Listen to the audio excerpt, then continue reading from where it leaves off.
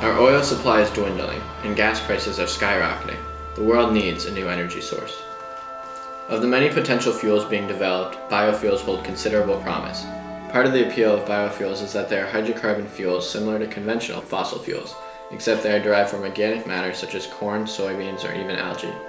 Algae-derived fuel will most likely take the form of biodiesel in the future. Biodiesel can be implemented into current diesel combustion systems with few or no modifications. A biodiesel is a fuel comprised of hydrocarbon chains with an ester functional group attached to the end. The difference between diesel and biodiesel is that biodiesel has an ester group attached to the end of the chain, but regular diesel does not have this extra group. Biodiesel can be used in regular diesel engines because of the two substances' chemical similarity. But how does one turn algae into fuel? Algae generally contain high amounts of oils. Usually around half of algae's composition by weight is lipid oil. Once the algae is grown, the most efficient method of extracting the oil consists of using hexane.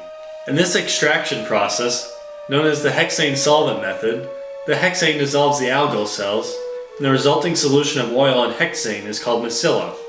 The miscela must be distilled to separate the extracted oil from the hexane. Once the oil is extracted from the algae, it must be refined into a fuel, a process called transesterification. The extracted oil is reacted with methanol. Algae oils consist of triglycerides, which are esters containing a glycerol with 3 fatty acids attached to it. During the reaction, the bonds holding the hydrocarbon chains and glycerol together are broken. The methanol reaction produces esters and glycerol as a byproduct. The esters produced in the reaction become the biodiesel fuel.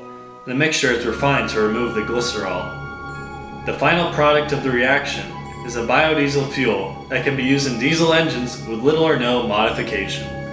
Current algae biodiesel production is not yet commercially viable, but the interest from the government, large corporations, and entrepreneurs points to the growing potential of algae biodiesel to surpass not only other forms of biofuels, but conventional oil as well.